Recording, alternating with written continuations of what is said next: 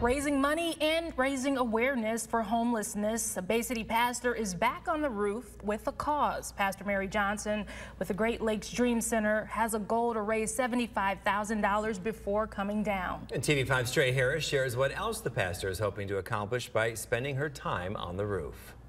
I'll just keep staying up here because every little bit comes in, we'll eventually get to our goal. 6 nights in and on her 7th day of living on a roof, Pastor Mary Johnson with the Great Lakes Dream Center is on a mission to raise awareness and money for homelessness, with the goal of $75,000 being raised for the center. We want to make sure that they have enough money to get through the next year, to keep the doors open for the recovery groups and keep the pantry full to help those that are struggling. Coined by Johnson as Rooftop Survivor, she's braving the elements on top of the Dream Center at 700 Lafayette Avenue in Bay City. The last time Johnson attempted this was in November of 2021, where she was able to raise $57,000 in 3 days, having the same goal of changing perspectives and opening eyes.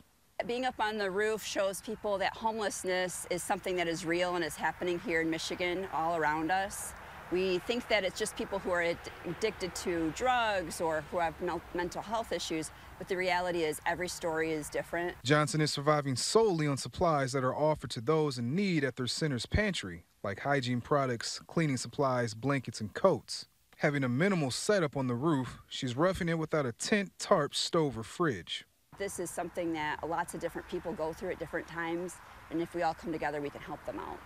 Johnson says the goal of everything is to inspire people to have more compassion and understand that not everyone has the same opportunities or resources.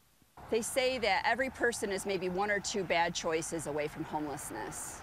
And, we don't think about it that way, but it's so easy to judge. In Bay City, Trey Harris, WNEM TV5. And so far, Pastor Johnson and the Dream Center in Bay City have raised close to $18,000. Johnson says she'll be on the rooftop for as long as it takes for them to reach their goal.